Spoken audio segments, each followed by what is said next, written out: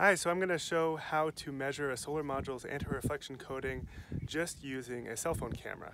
So I have a few PV modules here. They have a nice anti-reflection coating on them. I've cleaned off the bottom edge just so it's a little bit easier to see. We're in full sun conditions and I'll show you how to do it. So let's bring the camera in here.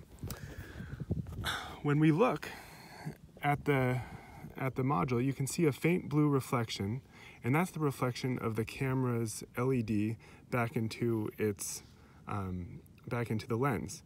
As we scan around here, you'll see blue reflection from most of the locations on the module. We can even go up to where I haven't cleaned the module, and you can see that we still see the blue reflection. Now we can compare that to a small little mini module here that doesn't have an anti-reflection coating. And if we look at the reflected color back into the camera lens here, you'll see that it's yellow.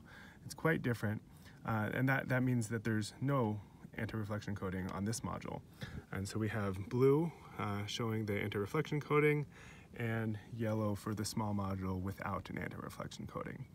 So that's it. It's really that easy to do a verification of whether you have an anti-reflection coating on your module.